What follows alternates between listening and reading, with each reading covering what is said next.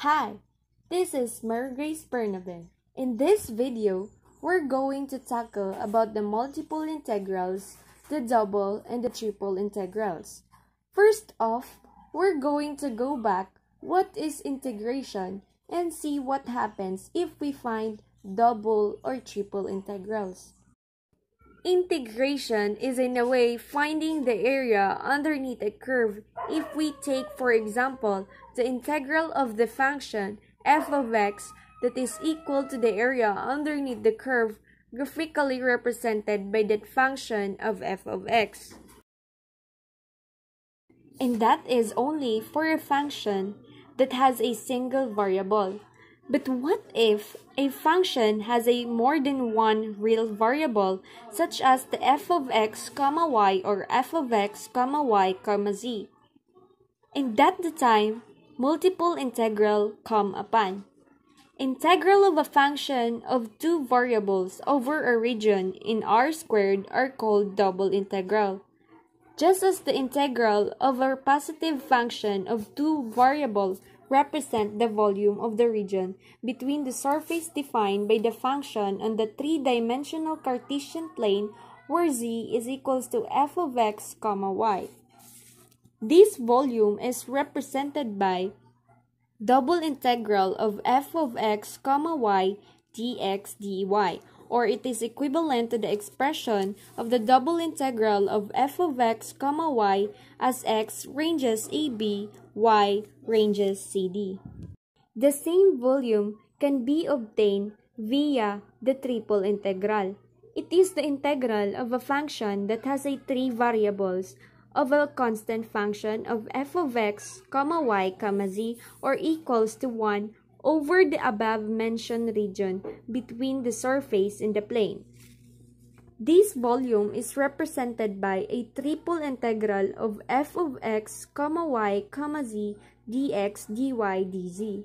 Or this is equivalent to the expression of the triple integral of f of x, y, z as x approaches to AB, y approaches to CD, and z approaches to EF.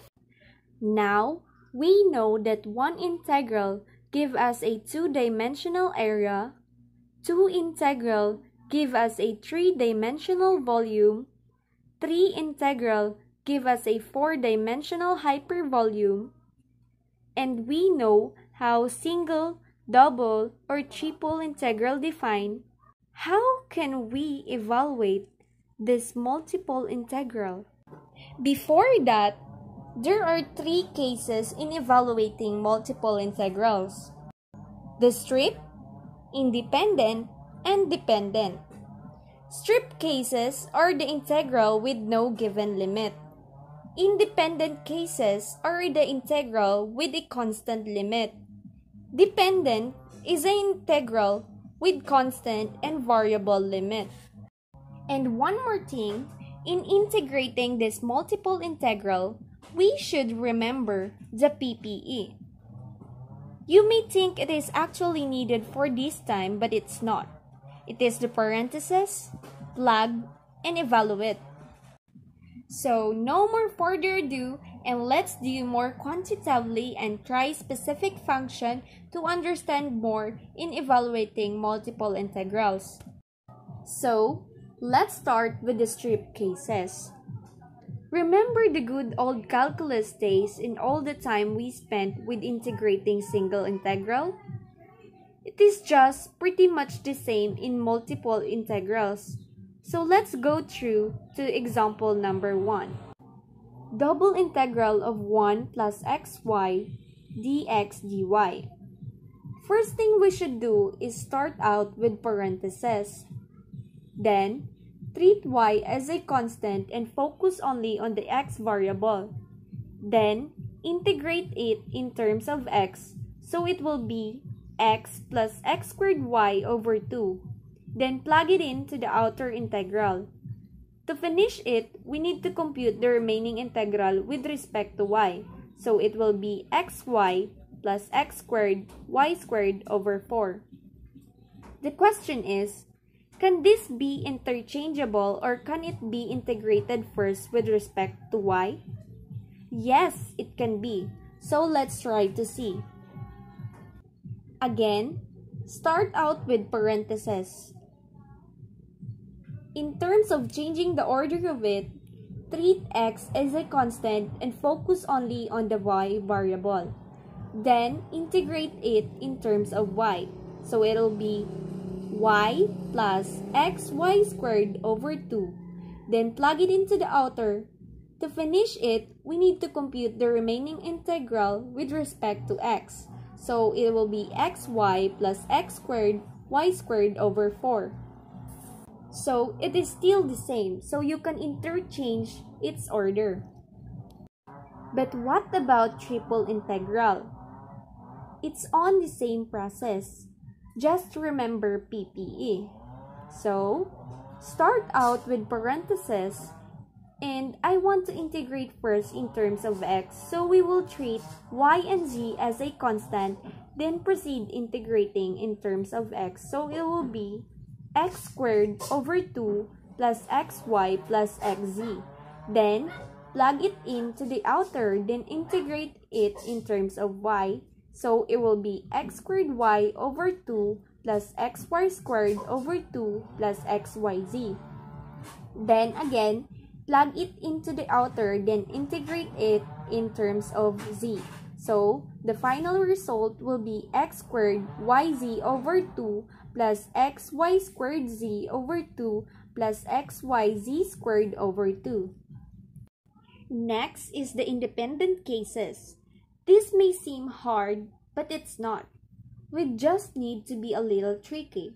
In integrating this case, are just the same process on strip cases, but it has a little add-ups, which is the limit, so it has a distribution process. Order of integrating it still don't matter as long as we keep track which variable has a bound. It is shown that dx is associated with x integrand and runs AB. dy is associated with y integrand and runs CD. dz is associated with z integrand and runs EF. Example number 1 for independent cases. Double integral of xy as x runs to 0 to 2, y runs to 0 to 1. So let's start with the parentheses and integrate over x first. So we need to treat y as a constant, so it will be x squared over 2 times y, which will be evaluated from 2 to 0. To be more little tricky, we will write limits x is equals to 2 and x is equals to 0, so it is unambiguous that x variable is just a part of distribution. So, plugging in x is equals to 2 and x is equals to 0, the result is 2y. After evaluating the first integral, we need to plug it into the outer. Then, integrate it with respect to y. So, distribute, then the result is equals to 1. We'll go ahead to the second example in independent case. Triple integral of x as x runs 1 and 2, y runs 2 and 3, z runs 0 and 6. I want to integrate first the y integral, so it will be like this with parentheses. Then, integrate y and treat x and z as a constant, so it will be xy. Plug it into the outer, then evaluate it to y equals to 3 and subtract to y equals to 2. Then, it will be 3x minus 2x or equals to x. Then, plug it to the outer and integrate in terms of x. So, it will be x squared over x. Then, evaluate to x equals to 2 and subtract into x equals to 1. The result will be 1 again. Again, plug it to the outer, then integrate. Now, it is covered. Let's see your comprehension.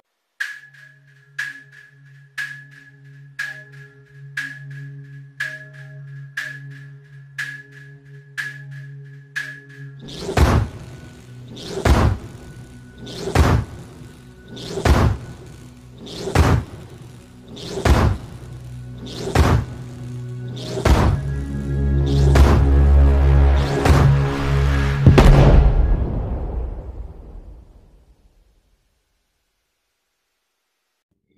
is up.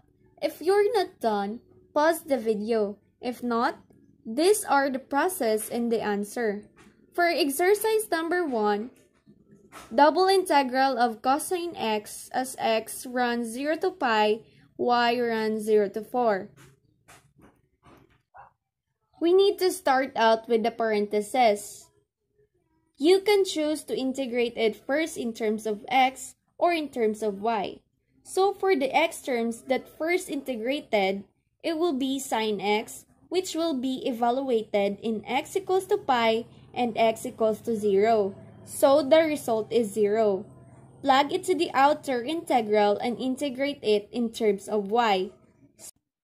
Remember, antiderivative of 0 is equals to 0. So the final answer in the exercise 1 is 0. Next exercise is the triple integral of 2e raised to x. So we need to start out with the parentheses, then integrate it in terms of x and treat y and z constant. So it will be 2x ex. Note, e raised to x is a constant in terms of integration.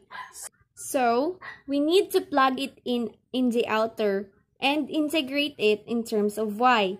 So it will be 2xy e raised to x.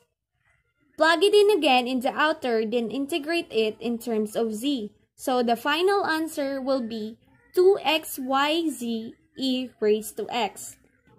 Any variable you integrate it first, still 2xyz e raised to x is the final answer.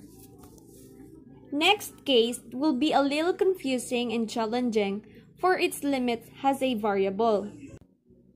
The next case is the dependent case. In integrating this case, you need to remember the concept in terms of evaluating its limit. If the limit has a variable of x, it will be only paired up with respect to y or z, but not the x.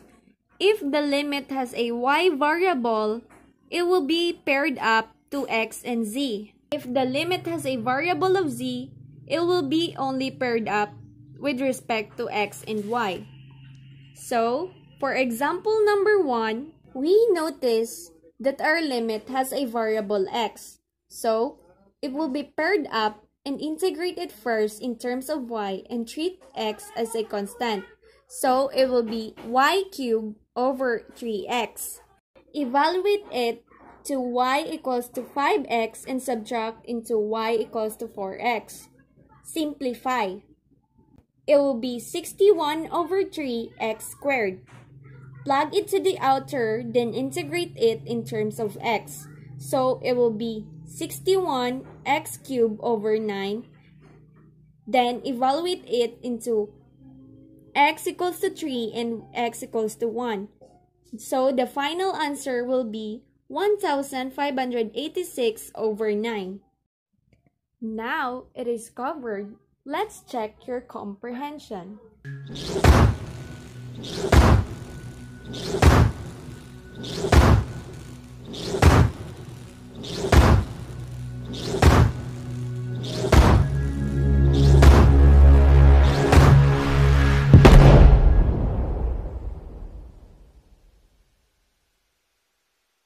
Time's up. Let's check your answer.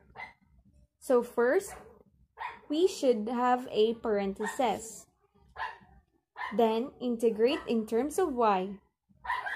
Evaluate. Simplify. Then, plug into the outer. Integrate in terms of x. Then, evaluate. Simplify. And the final answer is approximately 16.6. That's all for multiple integrals, the double and the triple integrals. Again, this is Mary Grace Bernabe signing off.